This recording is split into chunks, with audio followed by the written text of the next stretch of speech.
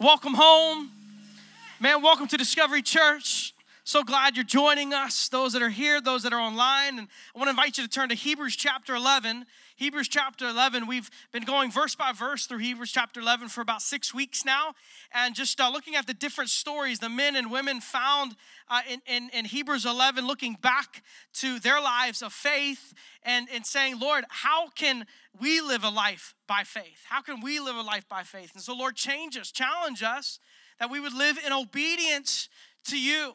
And so Hebrews chapter 11, we're going to begin in verse 13. Verse 13 through 16, as you're turning in your Bibles, and verses 13 through 16, it's kind of a transition, if you will, if you read starting in verse 1 all the way to this point, or if you've been with us over the past several weeks, it serves as kind of a transition. It's a stopping point, and it really points us back. It reminds us of the different lives of faith that we've looked at, that we've spent some time studying and striving to, again, live like and to grow in our obedience in the faith. And so verses 13 says this: these all died in faith.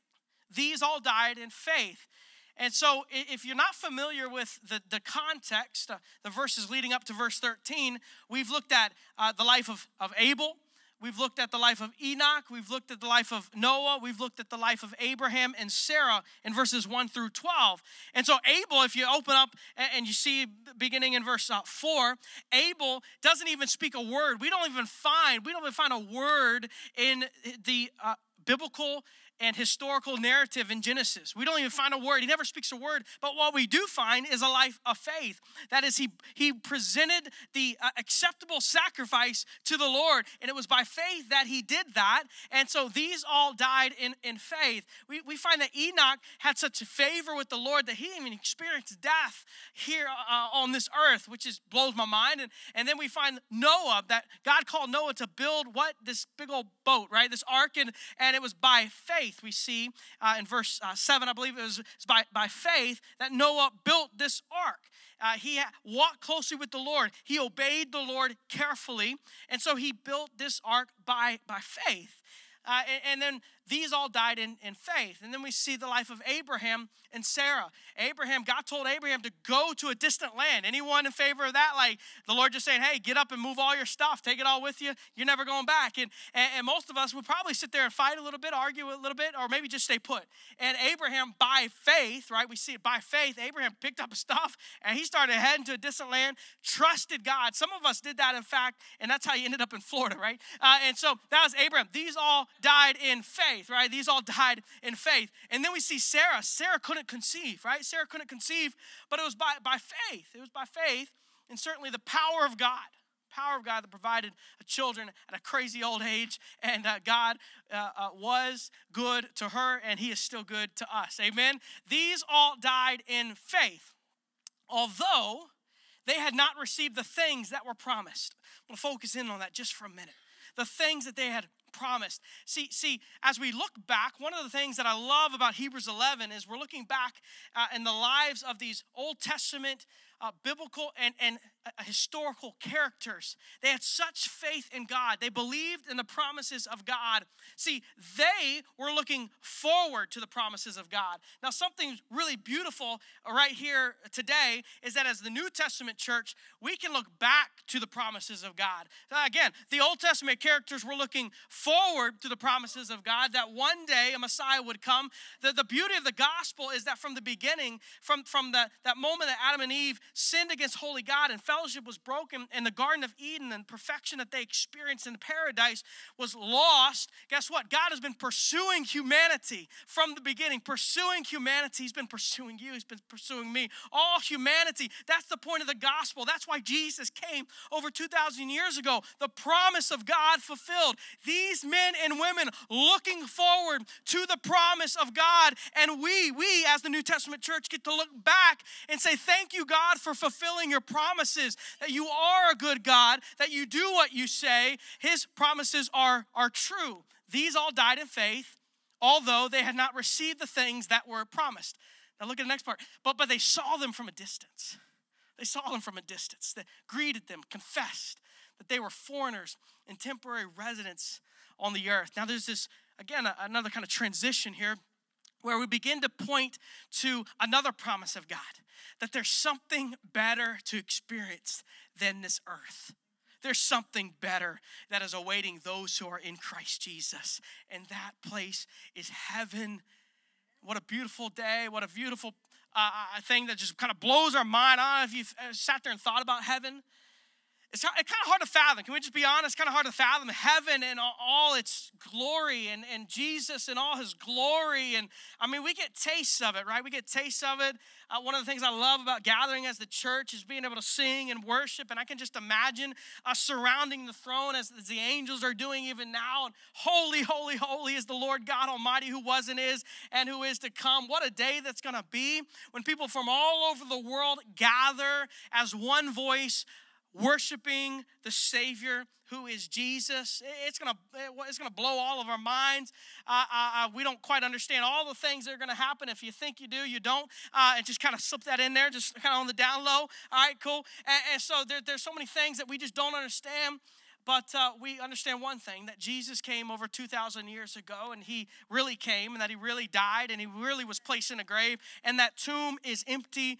There's no bones left back there. He rose victorious so that we could be made right and forgiven and have this hope of heaven one day.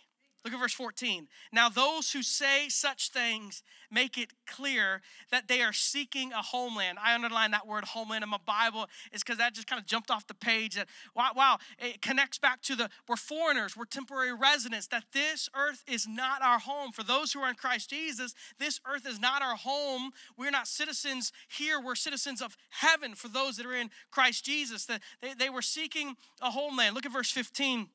If they were thinking about where they came from, they would have had an opportunity to return. Do you get that? Does that connect with you? If they were looking forward and thinking about that there's something better, they could have returned. But no, they weren't thinking there was something better. They were just following the Lord and his promises, though they didn't fully understand.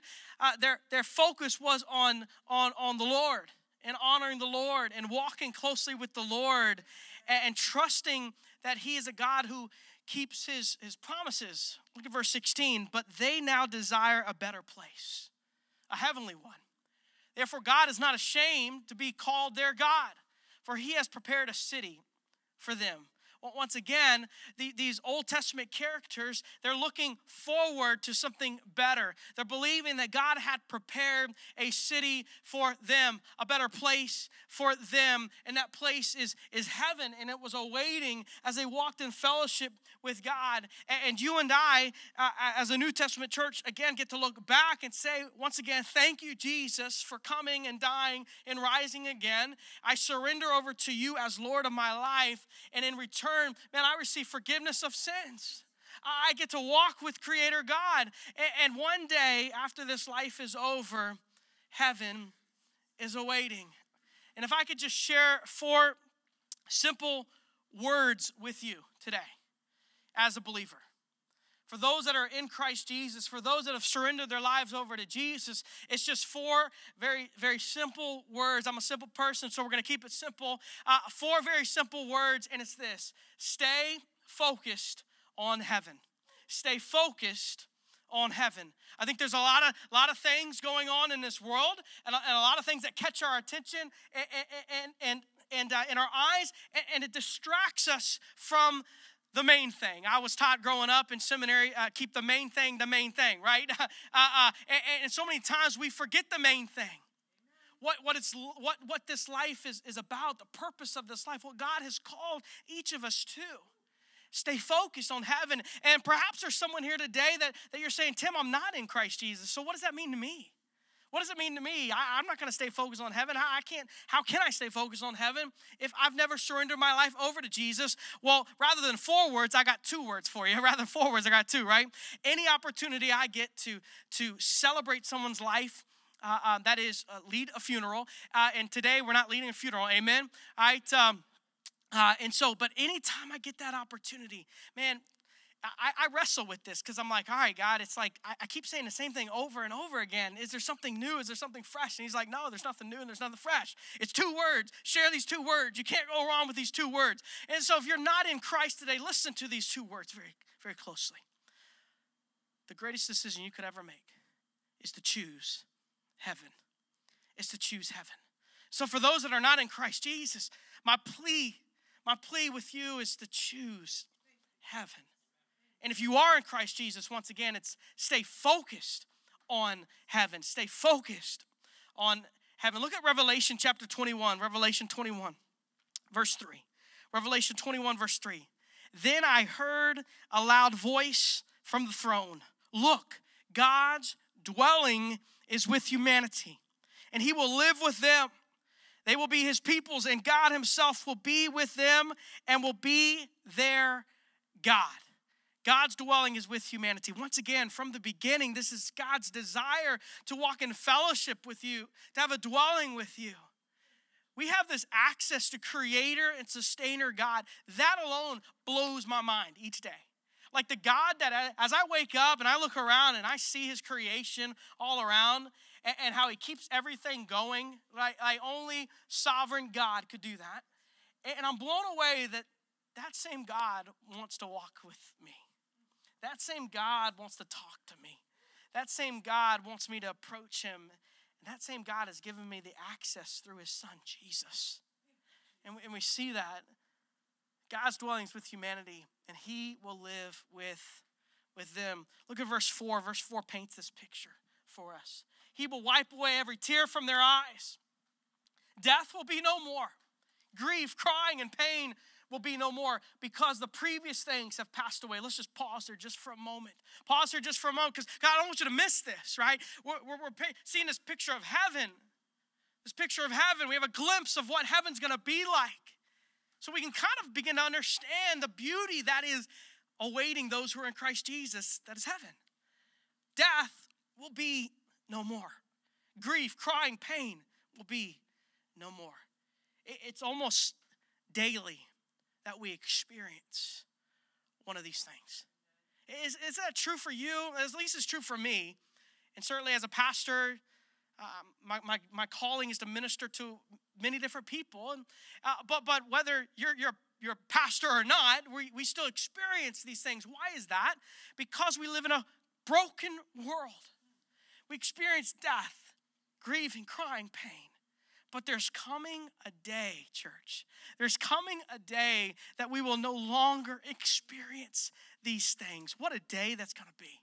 What a day that's going to be when we no longer experience death. When we no longer have to walk through that grieving process. And some, sadly enough, never walk through that grieving process. And one day it just hits them. But one day, there's coming a day we'll no longer have to go through that. And there's coming a day where there's going to be no more tears and there's going to be no more pain because the previous things have passed away. Look at verse 5. Verse 5, then the one seated on the throne said, look, I am making everything new. I am making everything new. He also said, write, because these words are faithful and true. Aren't you thankful that we can trust God? When we're unfaithful, he is faithful. We heard that last week. We can trust God because he's a faithful God. His word is true. I love what Craig Groeschel says. He says this, our faith isn't based on what God does. Our faith isn't based on what God does. Our faith is based on who God is. Our faith is based not on what God does, but on who God is. Why is that? Because the very character of God, he can be trusted. He's a God who keeps his promises. He's a God who keeps his word. Unlike me and you, he's a God that is always on time. And that time, as we kind of sang a moment ago, that time is different for all of us, right? How many times have we prayed for something and it just hasn't come through? You've ever been there? We're praying and we're crying out to God and we're doing all these things and we're telling God what we need. Have you ever been there? Okay, I'm the only one. All right, cool. I'm not alone. We're telling God what we need. God, do this. You have to do this. You have to do this. We're telling our list of demands. And by the way, God is not Santa Claus, right? And so, but we're telling him and he doesn't come through. At least he doesn't come through the way we think he should come through. You know, the comfort that we experience in this world is in a God who always comes through. And it might just look a little different than what you think, than what I think. And that's where trusting the one who is sovereign and sovereign alone comes into play in your life, in my life. Verse 6, then he said to me, it is done. I love this, man. It is done. I am the Alpha and the Omega, the beginning and the end. I will freely give to the thirsty from the spring of the water of life. He says, you know, I'm the letter A and I'm the letter Z and I'm everything in between. That's what the scripture's saying. It is done. I am the Alpha and the Omega, the beginning and the end. That is, there is no one like me. There's a lot of people, there's a lot of fakes, there's a lot of frauds, but I am the only one. And then he says this, I will freely give to those who are thirsty. I don't know where you're at today, man. I don't know if you're hungry, you're thirsty. Again, it's all connecting in the songs that we just proclaimed to the Lord. And we didn't talk about any of this, by the way, but it's all connecting. I will freely give to the thirsty from the spring of the water of life. That is how good our God is. That he just continues to give, continues to give, continues to give. Even when we turned our back on him and we're walking away from him, guess what he's still doing, man? He's still giving. He's still pouring out. And then we return to him and we say, thank you, Jesus, that you never stopped, that you never stopped pursuing me, that your love is unconditional, and that you give to the thirsty from the spring of the water of life. Verse 7, the one who conquers will inherit these things, and I will be his God, and he will be my son. Do you see the relationship? The relationship, man, God longs for a relationship with us. Again, from the beginning, it's been about pursuing us and a relationship with us. And we have this access, once again, because of Jesus. And one day, you know, we want the tangible. Can we just admit that? We want the tangible. I mean, the disciples, they were scared to death, freaking out. What do you mean? What do you mean? You're about to shoot up, and what does that mean for us? We've been able to touch you. You're right here. And he's saying, no, I'm going to be right here with you, right? I'm sending the Holy Spirit, who's the comforter, who's going to walk with you. And I'll never leave you nor forsake you. We see that in scriptures in Hebrews later on. But we want the tangible so many times. But guess what? There's coming a day that desire is fulfilled in heaven, where we're surrounded by surrounding his throne in worship of the King of Kings and the Lord of Lords. And my encouragement today, church, no matter what you're walking through, would be this: to stay focused on heaven. That these Old Testament characters were focused on something that was awaiting them. They were focused on a homeland. They were focused on a better place. They were focused on a dwelling with God. I mean, we see that, right? You see that in the text here in Hebrews 11. They were focused on heaven. And I believe that we ought to be focused on heaven. Listen, if Satan can't destroy you, he will distract you. I want you to know that today. If Satan can't destroy you, he will distract you. Now, we know that John 10:10 says the thief comes to steal, kill, and destroy, right? He wants nothing more than to destroy you. But listen, if he can't destroy you, he's going to distract you. He's going to take your eyes off of the things that really matter, the main things, who is Jesus. He's the main thing, right? And so if he can't destroy you, he's going to distract you. He's going to distract you. And that's why there's this call for us as the church to stay focused on heaven. Not focused on the things of the earth, but to stay focused on heaven. And as we're focused on heaven, as our eyes are straight ahead on King Jesus, guess what? The distractions, they're going to come and they're going to go. But our eyes remain fixed and focused on the one who remains the same, who does not change, and his name is Jesus. Colossians chapter 3, I'd encourage you to write this reference down. Colossians chapter 3, verse 1. So if you have been raised with Christ, Paul's talking to the church. He's writing a letter of encouragement to the church in Colossae, one of the New Testament churches, right? And he says this, if you've been raised with Christ, seek the things above, where Christ is seated at the right hand of God. If you've been raised with Christ, how many of you have ever experienced baptism? Have you been baptized yourself? If not, let's talk about that next step. But one of the things that we see represented in baptism, and as you go under the water, right, it's a representation of two things, in my opinion, two things. One is it's a representation of what Jesus did for you and for me, right? He went to the cross, he was placed in a grave, and he rose victorious from the grave, but it's also a beautiful representation of your life and my life. That who I was before Christ is now put to death. And as I come up out of the water, I'm raised to new life in Christ. And so we see that. So if you've been raised with Christ, seek the things above. Seek the things above where Christ is seated at the right hand of God. Once again, stay focused, church. Stay focused on heaven. No matter the circumstances that surround you. And some of us, I'm not trying to be light on the circumstances. Man, for some, they are deeply painful and extremely dark. And you don't know if you're ever going to get through this thing. Can I just tell you that there is light at the end of the tunnel? It's heaven. No matter what this life looks like and what this life brings and the distractions that come from the enemy, no matter what comes, listen to this, there's light at the end of the tunnel, and it's heaven. Look at verse 2. Colossians 3:2, set your minds on things above, not on earthly things. I just ripped off his message to the church in Colossae here. Stay focused on heaven. How many times do we just stop and we're like, man, there's so many things going on in my mind, I can't even think straight. I can't even do the next task. You ever been there? And you struggle with that? It's like, I want to cross this thing off, but I just can't. Why? I'm struggling with this. Can I just encourage you, believer? Just pause and ask the Lord to set your mind back on him. Stay focused on heaven. Set your minds on things above, not on earthly things. Stay focused on heaven, not on earth. There's a greater calling in your life. Listen, if you're not dead, God's not done with you. I had a great conversation with an elderly woman just after the first experience. She's like, I've asked the Lord to take me several times, but he hasn't. And I said, praise God. You know why? Because he isn't finished with you. He isn't finished with you.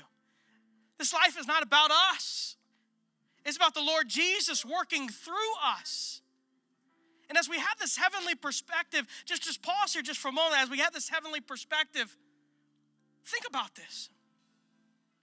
Think about the people that God has placed in your life. And as far as you can tell, this isn't a judgment time. This isn't a condemnation time. How many of you know that there's only one judge, and it's the Lord our God? It's not you. If you think it's you, you're wrong. It's the Lord our God. But just from the evidence of one's life, you just think about the people that maybe they've even confessed to you that they don't walk with the Lord, that they don't want anything to do with the Lord. What would it look like to begin to cry out for their souls? For the one that if they were to die today, the reality is they would spend an eternal damnation in hell, not made up. That's what Scripture teaches, on the authority of Scripture. Now the gift of God, which is salvation, the free gift of grace, has been presented to the world. And some of you think, well, how could God, such a loving God, send anyone to hell? I think we've missed it. He's given us salvation in Jesus Christ. It's up to each person to accept or reject it. But you think about those that are in your life, in your circle of influence, that are not in relationship with Christ. What would it look like to begin praying for them? To begin sharing the gospel with them? Not to who can have the better debate, by the way. Man, I hate debates. I'm not a debater. If you're on Facebook with me and you're looking for a debate, go somewhere else. It's not going to happen here. I got bigger things to do, spend my time on, right? like actually trying to win people to the Lord and pointing people to Jesus, right? That's my calling in life. That's your calling, by the way. Not just because I'm a pastor and I'm on the platform. That's our calling as the church to go make disciples that make disciples, to tell people that Jesus loves them, that Jesus saves, that Jesus is the only hope. Talking about Facebook, though, as we close, last week I shared this just a couple minute video clip of Lou Holtz sharing at a graduation ceremony, and I love this. I love what he said near the end of this video. He said these words: "You can't take money to heaven, but you can take your children." As soon as he said that, I was like, whoa, pump the brakes, man, pump the brakes here. You can't take money to heaven, but you can take your children. What does he really mean by that? Well, I believe what he really means is there's so many distractions in this life. So many of us, man, we're pursuing that mighty dollar. If I only get this promotion, then I can get more money, and then I'll be satisfied. And when we get that promotion and we get more money, we realize we're not satisfied. And so it's just the next promotion. The next promotion is going to give me the satisfaction. No. The only satisfaction will come through a relationship with Jesus Christ. The only satisfaction. And I just wonder how many times we sacrifice our children. Parents, just speak to you just for a moment. How many times we sacrifice our children knowing and hearing that Jesus loves them? You think about the last time you prayed with your children. The last time you let them know that Jesus loves them. That you opened up the Bible and just read with them just for a minute. Last time you brought them to church. I love that. You can't take money to heaven, but you can take your children. Are they seeing the gospel in you? One of our values at Discovery is the next generation. We love the next generation. Pastor Mike and our kids team, they work so hard at creating environments where children can encounter Jesus, can feel like they belong in a world where it's hard to belong, where they can experience love, no matter the home they come from or the school they go to, the neighborhood they live in. I wonder today where our focus is. I share this in a close. If you really want a gauge, a metric, how many numbers people we got? Cool? No, none? Awesome. I'm not even the numbers person, and I'm like the only one. All right, cool. Half going on here. But listen, if you really want to gauge in a metric of the priorities in your life, the focus of your life, do something really scary. Really scary. Pull up your bank account. pull up your bank account. Now, anyone that pulls up my bank account, they're going to know. They're going to know a couple things about me. One, they're going to know that I frequent Starbucks a lot. I'm honest. They're going to know that Audra and I love food. But they're specifically tacos. But they're also going to know that Audra and I, we give unto the Lord. That the Lord Jesus is a priority in our life. That he has been so faithful, man, so faithful over the years. But just what does it look like in your personal life? Are you focused on the things that matter? Are you focused on heaven? Would you bow your heads? Would you close your eyes? Would you just think about that just for a moment?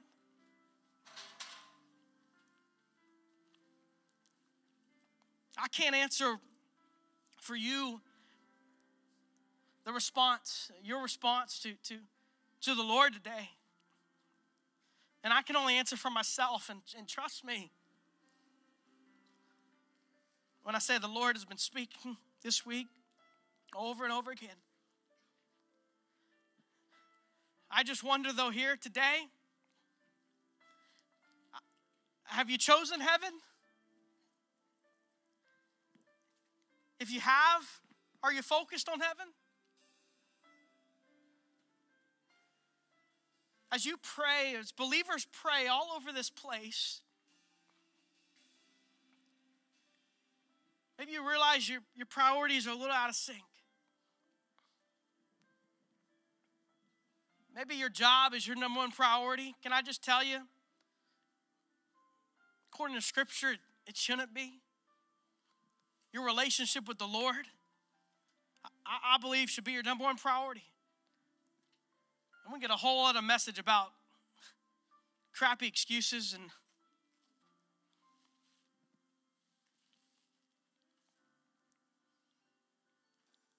But the Lord, our God, is He your number one priority?